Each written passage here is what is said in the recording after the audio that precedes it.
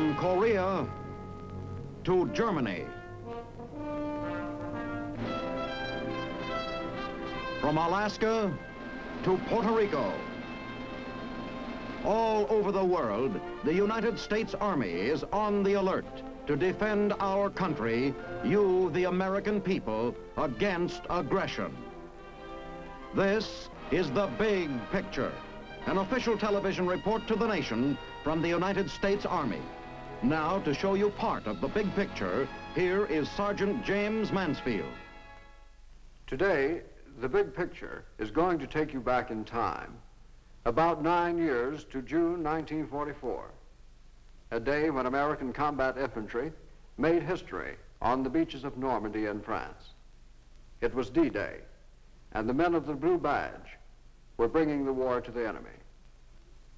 You will see the buildup that made the invasion possible, and the convoy that brought our army across the channel.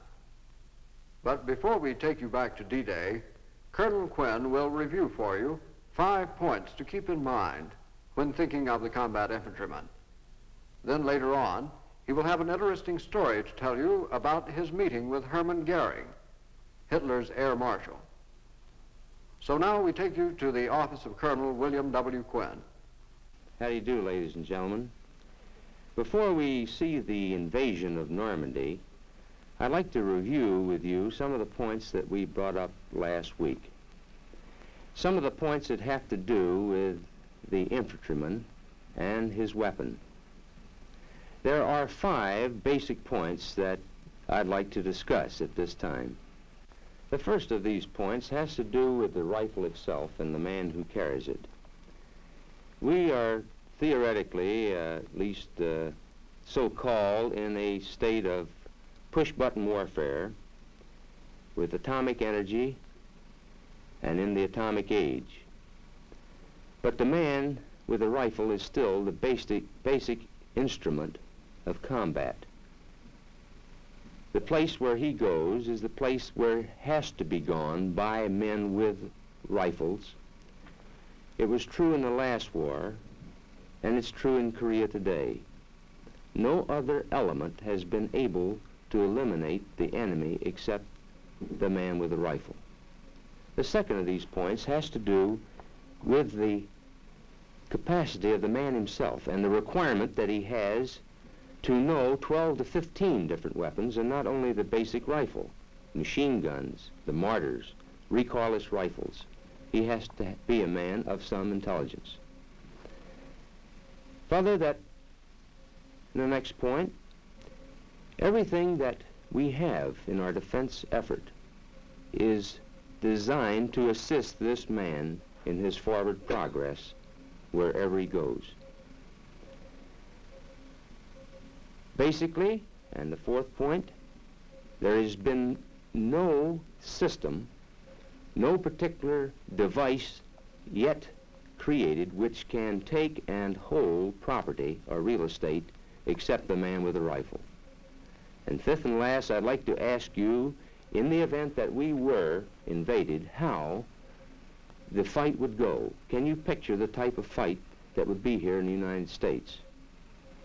I ask you to visualize whether or not our atomic bombs would drop, our own atomic bombs would drop on Pittsburgh. And I'm sure you'll agree with me that they would not. We would not use our mass weapons of deployment, but we would fight with this rifle in our home towns and in the streets of our city.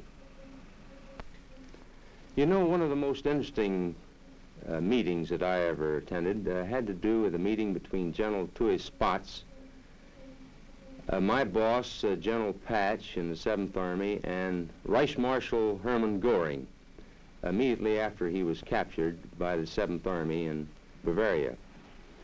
At this meeting, General Spatz asked the Reich Marshal about various types of air activity, and particularly the battle over Britain. And after a few minutes of discussion, General Spatz said to Hermann Goering, I would like to ask you the $64 question. And that question is this: could we have defeated Germany without invasion without the invasion of Normandy? Well, Goring's answer was almost dramatic when he said nein, of course, which is German for no. And General Spaatz said, well, why? Well, Goring went on to explain that the B-25 came as no great surprise to the Germans, but what did come as a surprise was the fact that they had underestimated the American potential to produce and to distribute B-25s in the quantity they did. Goring said that the B-25s disrupted the jet airplane program to a point where they had immediately to go underground. He further went on to say that for every offense in war there is a corresponding or reactive defense, and the Germans, of course, tried to go underground in order to put out their jet aircraft in time to be effective. Well, because they were late in this program, our aircraft delivered many telling blows. But when, according to Goring, when the infantrymen hit the beaches, that then posed a different requirement, one of space instead of time, because they were underground to a degree. And as the infantry moved inland, they had to take men out of their plants, put rifles in their hands to go stop us. Consequently, they were losing both time and space, and eventually space overtook them and moved in, and our men with infantry overtook their plants that had the jet in them, which, of course, Herman said, if we could have gotten our jets in the air in sufficient quantity, why, we would have knocked you out of the air. Well, we'll never know precisely the outcome one way or the other, except by history itself, and of course we do know that it was the man with the rifle that took the beaches and led the spearhead that eventually wound up in victory. So at this time, the blue badge presents the invasion of Normandy.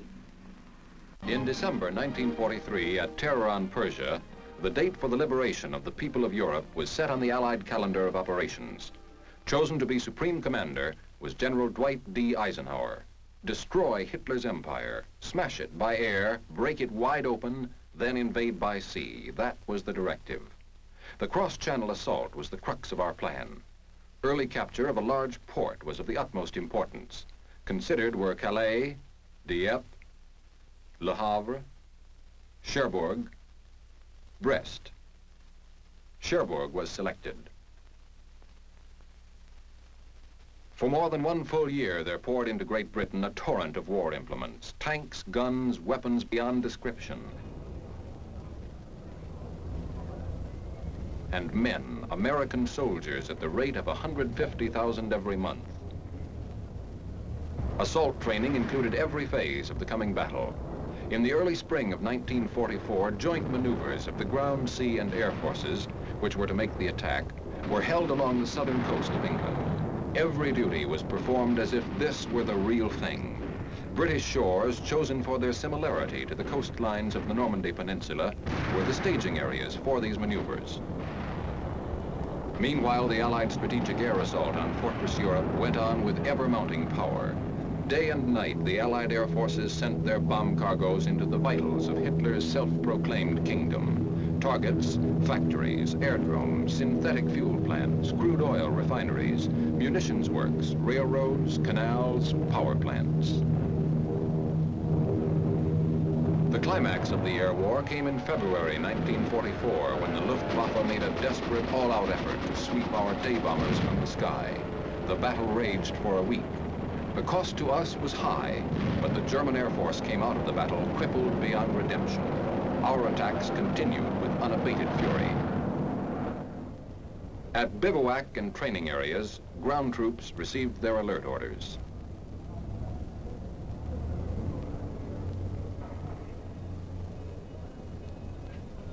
Men and equipment started to move. 65,000 men and 7,600 vehicles from bivouac areas all over Great Britain were moved to marshalling areas in southern England without a hitch. Highways were kept clear of all civilian traffic during this period. Rumor that the great invasion was at last underway flew through the length and breadth of Great Britain.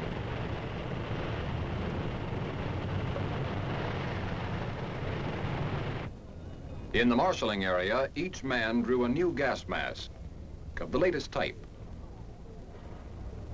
an instantaneous life belt. Field rations were issued, including cigarettes and candy. When the men received French folding money, they knew what was what. Now special briefing officers took over. Each unit was briefed individually.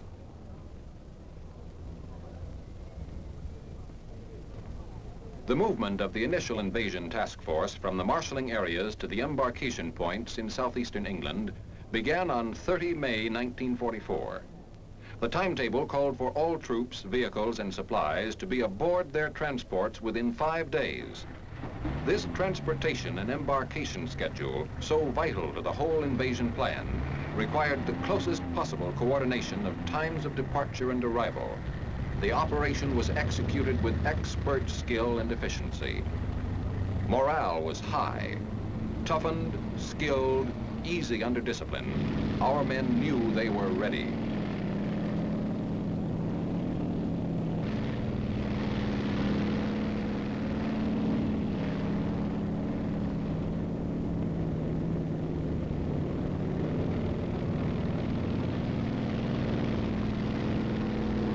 Embarkation of men and equipment took place simultaneously at 9 seaports along the southern and southwestern coast of England.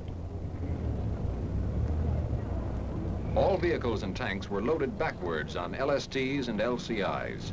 Concrete and cobblestone embarkation lanes known as hards had been constructed to speed loading. All vehicles embarked with gas tanks filled and sufficient extra gas for 150 miles. And the foot soldier was on time and in place.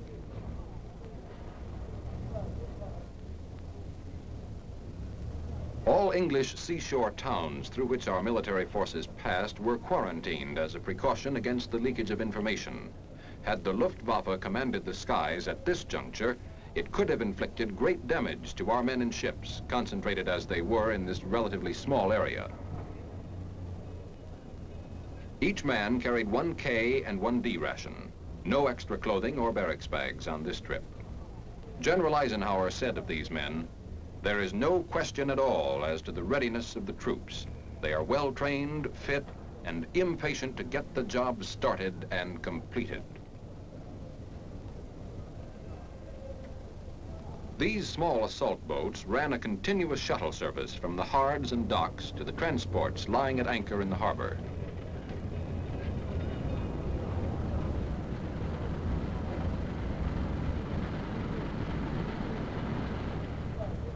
This shuttling was a necessary expedient because of the huge amount of men and equipment that had to be loaded in a 4-day period and the limited dock facilities available in the ports of southeast England.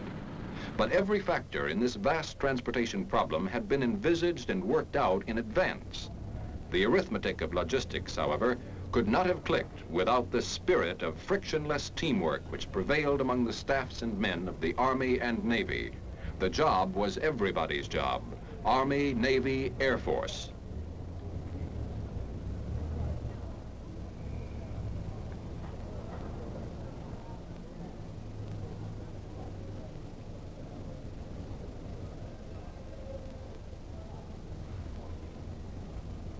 As each ship was completely loaded with its men and equipment, it pulled out into the harbor to take its place in the forming convoy.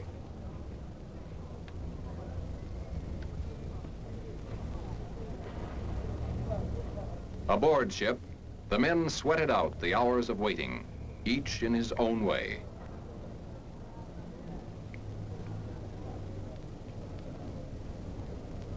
Naval gun crews received individual briefings.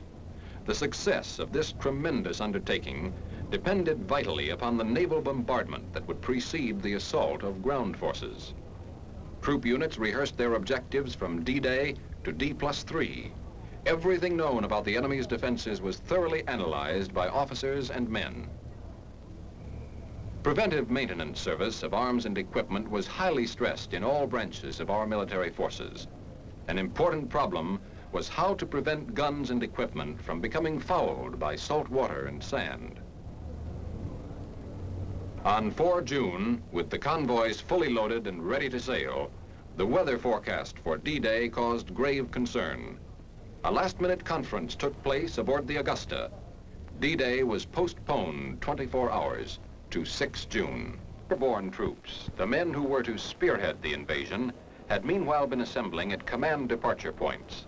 These tough fighting men who were to drop behind the enemy's coastal defenses in parachutes and gliders had the extremely critical mission of preventing enemy counterattacks from upsetting the plan of our main assault forces.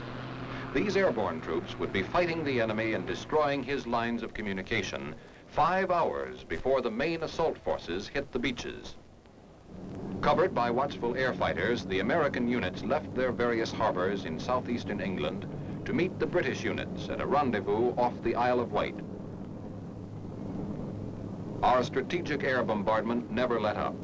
Through endless attacks on key bridges and rail centers, the ability of the enemy to shift reserves was fatally restricted. Under complete radio silence, each ship took its proper place in the vast armada. At twilight came the signal for the dash across the channel. At command departure points, gliders and their tow planes were standing ready for the night's operation.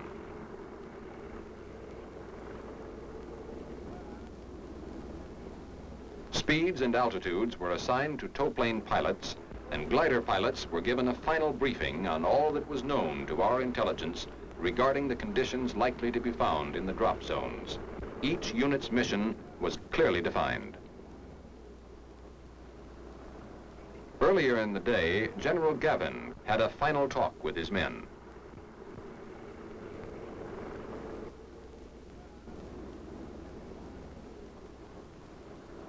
General Eisenhower paid a visit to the airborne infantry. These men were assigned to 6 Pathfinder units. Takeoff, 2,310 hours of D-1. Time for the airborne spearhead to get going. At more than a dozen fields, paratroopers filed out of hangars on schedule and marched to their planes. Each combat team carried adequate equipment to complete its mission independently, for it was recognized that a night drop into heavily defended enemy territory by such large forces was bound to create a wild state of confusion on both sides.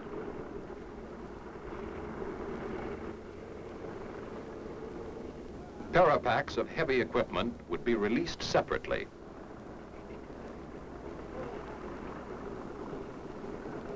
Gliders were loaded with equipment first.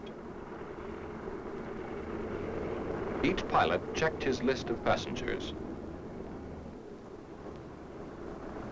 Paratroopers put on their full load of equipment, adjusting each item with extreme care. To hit the dirt just right with a full load of equipment is a highly specialized business.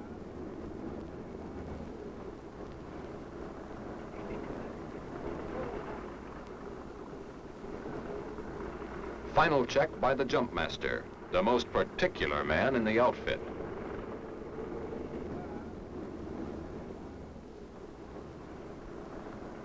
Paratroopers board their planes.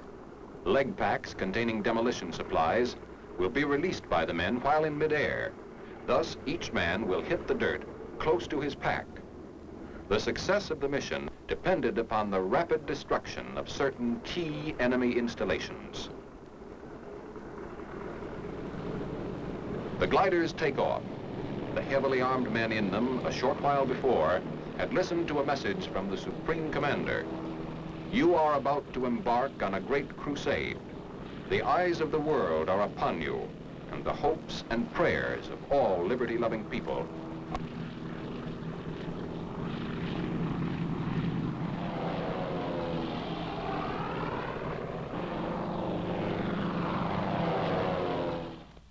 The vast convoy of seaborne assault forces stood deployed against 50 miles of French coastline. American forces were commanded by Lieutenant General Bradley.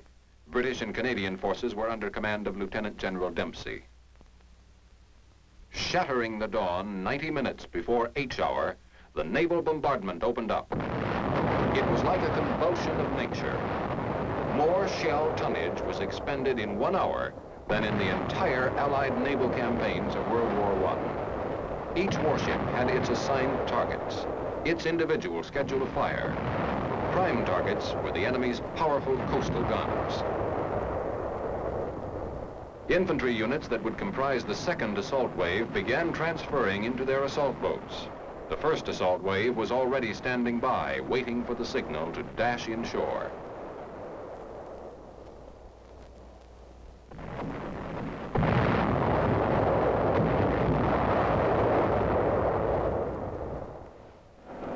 The last phase of air bombardment began at 0530, 1 hour before touchdown of the ground troops. Streams of heavy, medium, light, and fighter bombers crossed the channel in the most intensive airstrike of the entire assault operation. Objective, to isolate the battle area until we could consolidate our beachheads and begin the breakthrough. The big guns poured it on. Combat teams, each on a schedule, continued their unloading into assault boats.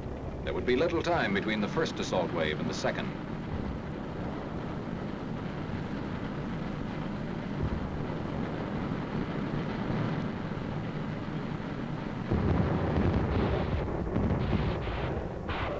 Now the rocket ships opened up, smashing at underwater obstacles and coastal mines, over the heads of the first wave of assault troops, firing their massed salvos with close precision until the troops were 300 yards from the beaches.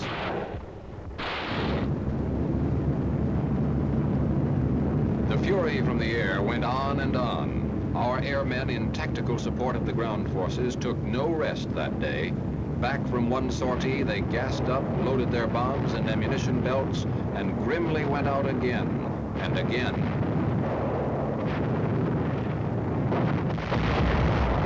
The big guns raised their sights as the assault boats went in and smashed at the enemy's gun batteries farther inland. Yet so ingeniously fortified was this coastal zone that despite the deluge of bombs and shells from our air and sea bombardment, enemy counterfire was still effective as our men neared the beaches. Our first assault wave had a full share of heartbreaking misadventures. Many of their boats were hung up and wrecked on steel hedgehogs. Plunging fire from enemy batteries was extremely accurate.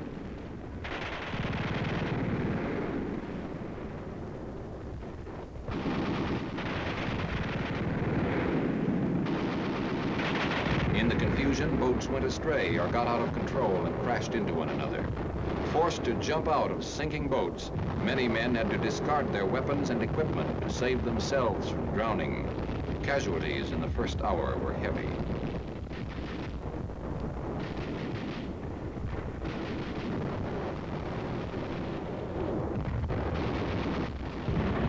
The British fired at fortified houses as they came in, smashing many a sniper's nest and observation post. In one American sector, fire from enemy pillboxes kept many of our men pinned against the shore cliffs. Our casualties were high. In the British sector, special duty engineers hit the beach first, with the medics and infantry following.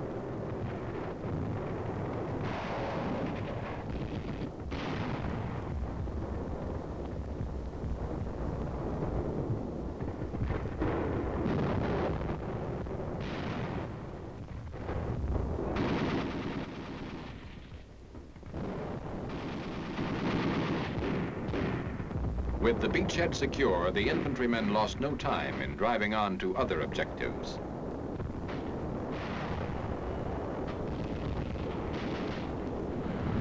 The second assault wave came in.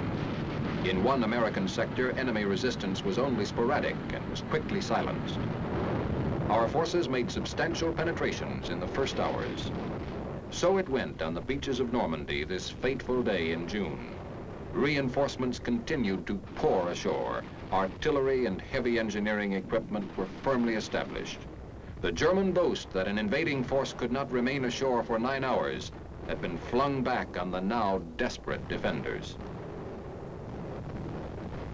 Hitler's fortress had been cracked. The great gamble had been won. Having accomplished what many European military leaders believed never could be done, a cross-channel invasion, the Allies were now in position to apply their great power to the methodical destruction of the German armed might, to bring retribution to the fiendish criminals that had conceived it, to scourge it and them from the face of the earth.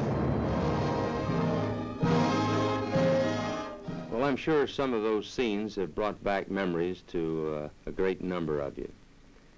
In connection with that war over there, I've been asked, as have many other officers and enlisted men who returned from Korea, what the basic differences are in the combat between that type of war and the Korean conflict.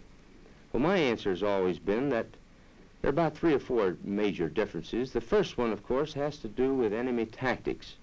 I've always considered that the Korean type of fighting is feudalistic, medieval, in the sense that the Chinese fight for the citadels, the tops of the mountains, and therefore require us to go in after them.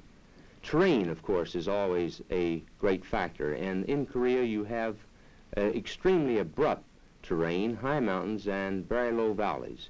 And that reminds me of a story of 2 men that I overheard talking. One soldier said to the other, he said, what are you going to do when you get out of here? He's, of course, speaking getting out of Korea, and the other one said, well, he said, I'm going out in Kansas and build myself a home out there. And the other one said, well, what kind of house are you going to build?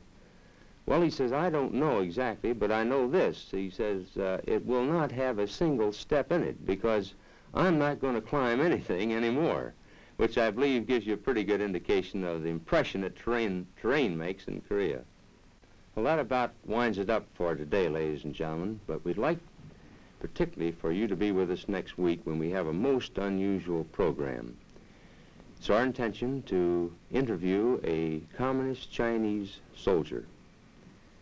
So until we meet again, ladies and gentlemen, this is Colonel Quinn speaking for the combat infantrymen who ask you to look twice at the man who wears the blue badge, for it's the mark of a man. The Big Picture is a weekly television report to the nation on the activities of the Army at home and overseas. Produced by the Signal Corps Pictorial Center. Presented by the U.S. Army in cooperation with this station. You can be an important part of the big picture. You can proudly serve with the best equipped, the best trained, the best fighting team in the world today, the United States Army.